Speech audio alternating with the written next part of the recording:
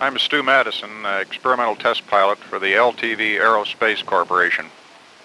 On the 11th of January 1965, the XC-142 was successfully flown through 2 conversions and reconversions, thus demonstrating the concept of this new tilt-wing assault transport. The purpose of this film is to bring you up to date on our flight test activities since that date. However, complete conversions and reconversions were successfully accomplished in winds of 8 knots and gusts to 17 knots with all stabilization systems off.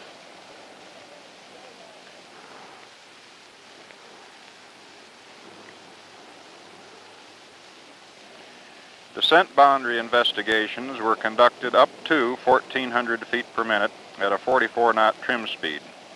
These tests were pursued to the point of heavy airframe buffet and a reduction in lateral stability. The airplane remained completely controllable, and recovery was immediate following power application. Military participation began on 19 December 1964. On the 10th and 12th of March, each of the 3 military pilots flew the airplane through 2 conversions and reconversions. Then, on March 26th, the first flight with a full military crew was achieved. This phase of the program was completed on April 20th. Stability and control throughout the entire center of gravity range of the airplane were investigated.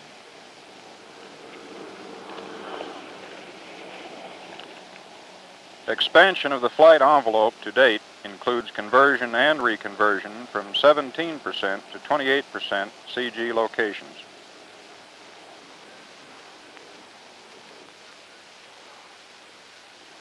Other flight accomplishments include a maximum speed of 445 miles per hour, a maximum altitude of 25,000 feet,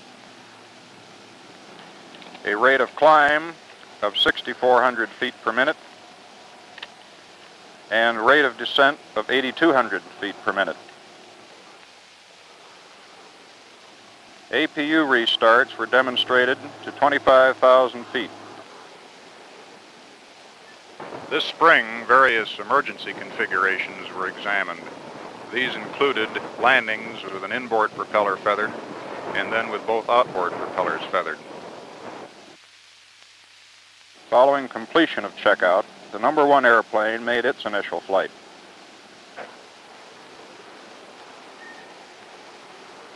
Another milestone came on this same date when 3 of the XC-142A airplanes flew in a single day.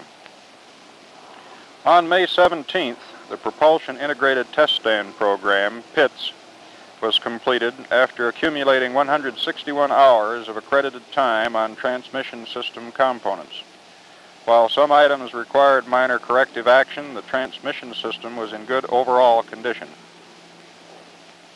In order to investigate VSTOL capabilities in unprepared areas, the XC-142A was hovered at various heights over a sod area. Taxi runs were then conducted.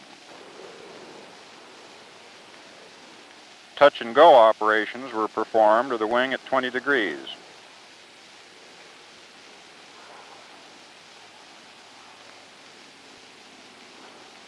Two landings were made with the wing at 35 degrees.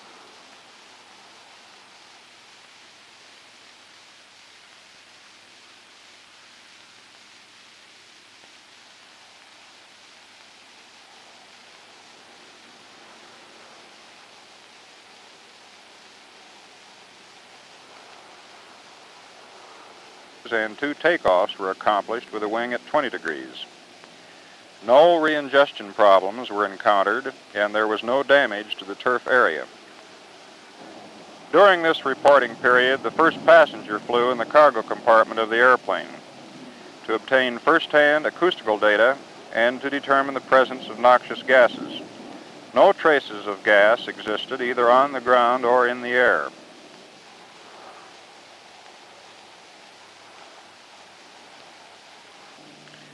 This spring, for the first time, the cargo doors were successfully operated in flight.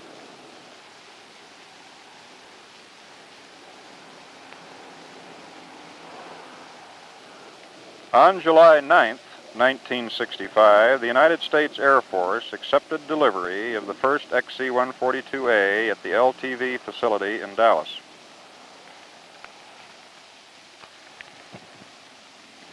The aircraft was then ferried to Edwards Air Force Base, where the military began a series of operational flight tests, marking another significant milestone in VSTOL development.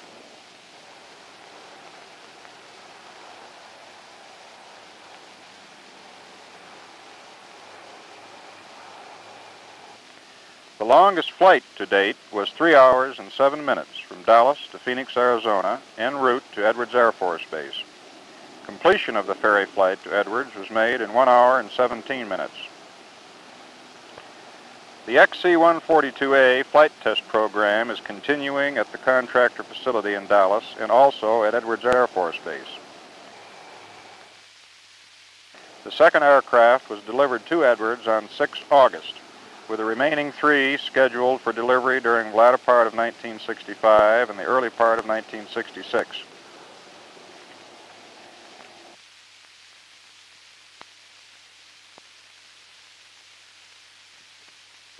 Current major objectives include the 80% structural demonstration and further static margin testing, as well as braking and reverse thrust investigations. The success of our flight test program to date and the continued expansion of our boundary have proven the feasibility of the XC-142A.